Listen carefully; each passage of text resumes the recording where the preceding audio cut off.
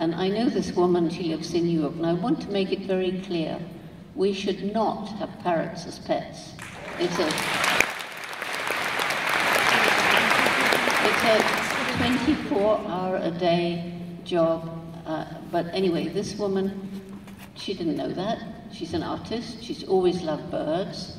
And she got a captive-born parrot, and she called him Nkisi. She also got, I think, 5 other parrots. She wanted him to have a flock, so it was the best possible captivity. And Nkisi, she decided, you know, we teach parrots by holding up a glass and saying glass, and finally the parrot will say glass because they imitate, and then he gets a peanut or something. She said, we don't teach our children to talk that way. We talk. So she decided to treat Nkisi as though he was a child.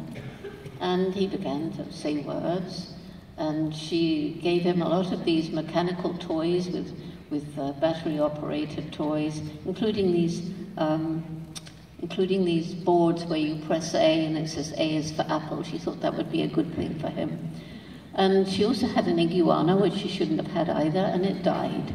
And she's very emotional, and so she was burning sweet grass and lighting candles, and she had a box for a coffin, and the iguana was laying on the ground, and Amy was crying.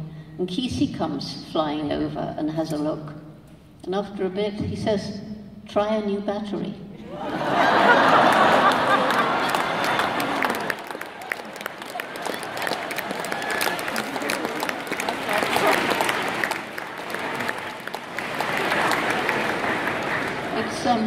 You know, it's funny, but doesn't that tell you a lot?